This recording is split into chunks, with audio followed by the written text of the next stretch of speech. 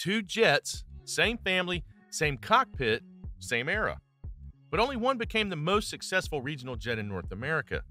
Its bigger sibling, despite being larger, more comfortable, and more capable, struggled to find a long-term place in major airline fleets. Today, we're exploring why the Embraer 175 became a regional aviation legend and why the E190 never reached the same heights. By the end of this video, you'll understand exactly why one jet dominated the skies while the other fell behind.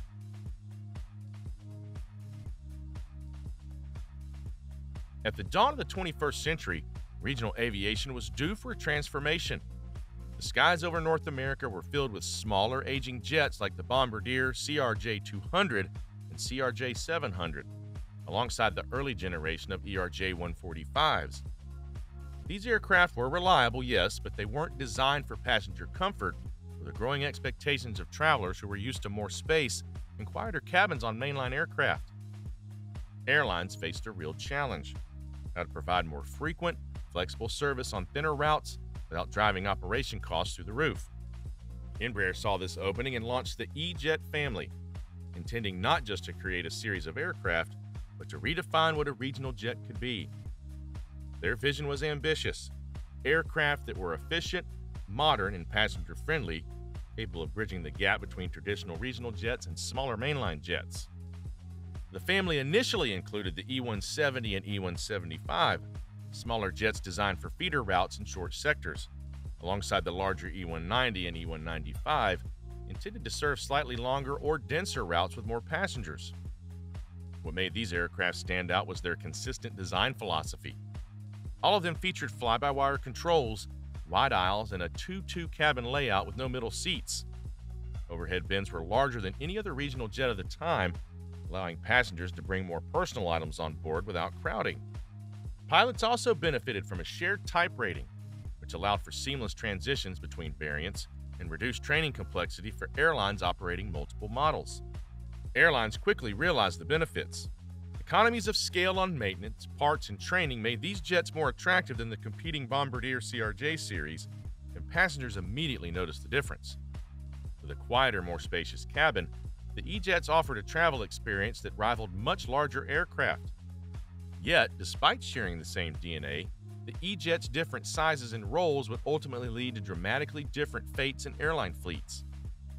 The smaller E175 would rise to dominate the regional market, while the larger E190 would face obstacles that would prevent it from achieving the same level of success, especially in North America.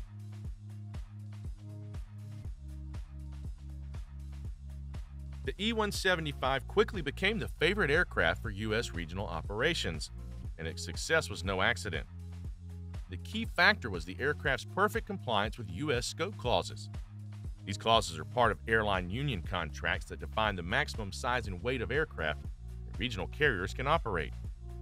They exist to protect mainline pilot jobs and prevent airlines from using lower-paid regional crews to operate aircraft that would otherwise be flown by mainline pilots. The E175, with 76 seats and a takeoff weight under the limit, fit these rules perfectly. Airlines could operate it extensively without violating contracts, making it an ideal aircraft for regional feeder operations. Major carriers like Delta, American, United, and Alaska found the E175 to be the perfect tool for expanding their networks while respecting labor agreements. But scope clauses weren't the only reason for the E175's popularity. Its size was perfect for a wide range of routes, offering enough capacity for profitable operations on thin and mid-density routes while keeping operating costs low. The E175 could fly frequent services between smaller cities and hub airports, connecting passengers to larger networks without leaving empty seats on the aircraft. Passenger experience also played a major role in the aircraft's appeal. The E175's 2-2 seating layout meant no middle seats, a quiet cabin, wider aisles, and a sense of space rarely seen on regional jets. These small comforts contributed to passenger satisfaction and loyalty, which in turn made the aircraft more valuable to airlines. The E175 hit a rare sweet spot. It was efficient, compliant with labor rules, cost-effective, and comfortable for passengers. Airlines rapidly adopted it. Regional operators like SkyWest, Republic, Envoy, Horizon, and Mesa built entire fleets around it. It wasn't just an aircraft, it was a solution to a complex set of operational, financial, and regulatory challenges that regional aviation had struggled with for decades. If you're enjoying this deep dive into aircraft strategy, hit like and subscribe. These breakdowns take a lot of research, and your support helps us bring more aviation stories like this to life.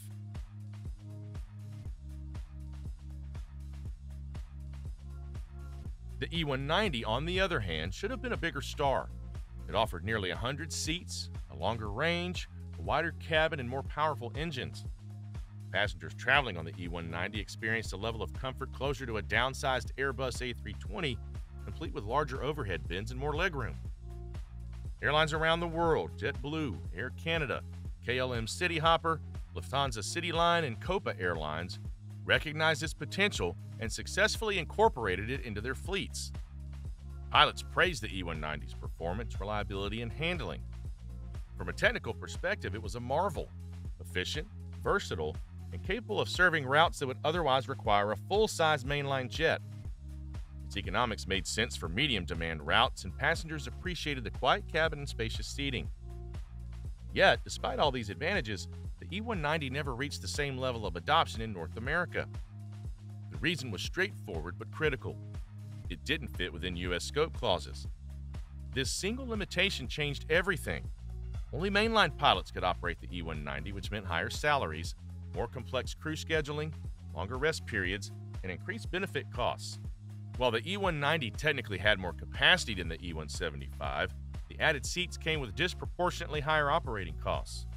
Fuel consumption, engine power, runway length requirements, and mainline pilot wages all combined to reduce the economic advantage.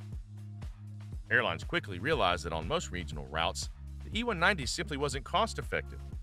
It became comparable to operating an Airbus A319 or Boeing 737-700, which offered similar economics with larger networks and better residual value.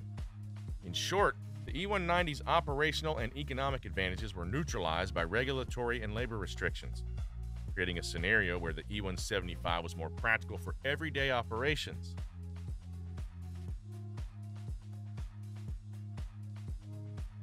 The challenges for the E190 extended beyond scope clauses. Its slightly larger size offered more seats, yes, but these came at a steep cost. Airlines needed more powerful engines, which increased fuel burn and maintenance costs.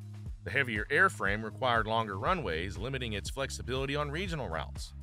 Crew costs were higher due to mainline certification requirements, and turnaround times were often longer than on smaller jets. As a result, the E190 often ended up in a paradoxical situation. It was too expensive to operate profitably on smaller regional routes, yet not large enough to compete with the efficiency of narrow-body jets on higher density routes. Airlines attempting to use the E190 often had to operate at lower frequencies or accept lower margins, undermining the aircraft's advantages. Meanwhile, newer narrow-body aircraft like the Airbus A319neo and Boeing 737 MAX 7 offer better seat mile economics on similar routes. The middle ground the E190 was designed to occupy effectively disappeared, leaving it without a clear operational niche in North America. Over time, lessors had difficulty placing E190s. Residual values declined, and some airlines retired or sold them early. Despite being an excellent aircraft in engineering terms, the E190 simply didn't match the regulatory, operational, and economic realities of the U.S. regional airline environment. If you're enjoying this breakdown of regional jets and airline strategy, hit like and leave a comment with which aircraft family you want us to analyze next.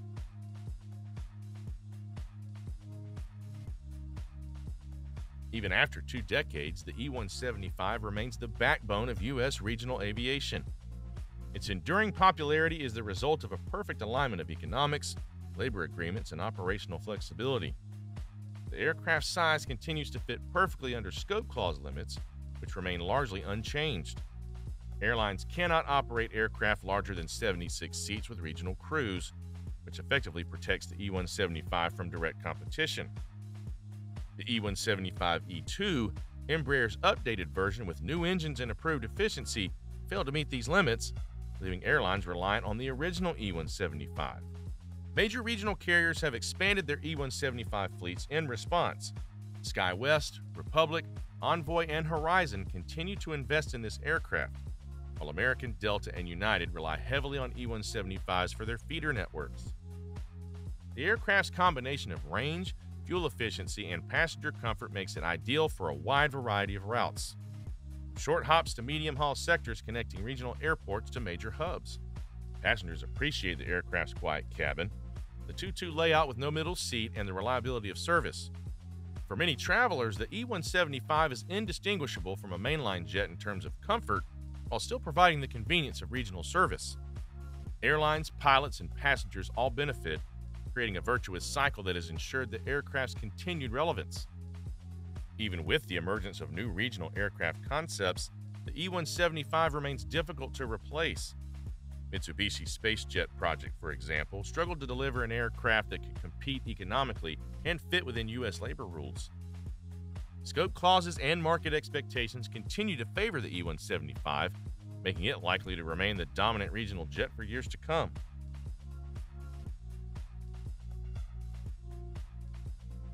For now, there is no real replacement on the horizon. Scope clauses are unlikely to change, unions remain committed to protecting mainline pilot jobs, and competitors have not produced a jet that can match the E175's combination of size, efficiency, and compliance. The E175 is deeply embedded in North American airline operations, with thousands of flights per day depending on it. Training programs, maintenance infrastructure, and pilot pipelines are all built around this aircraft.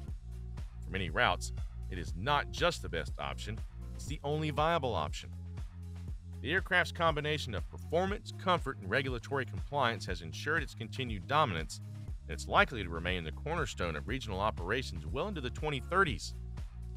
If you want more deep dives into aviation strategy and aircraft comparisons, subscribe and comment with which matchup you want to see next. So, why did the E175 succeed while the E190 struggled? It wasn't just engineering, it wasn't just design, it wasn't even just economics. It was timing, capacity, and compliance with U.S. scope clauses. The E175 landed in the perfect sweet spot, the right size, the right cost, and the right labor fit. The E190 was a great jet, but the E175 was the perfect jet. That's why the E175 continues to dominate the skies that the 190 could never fully claim.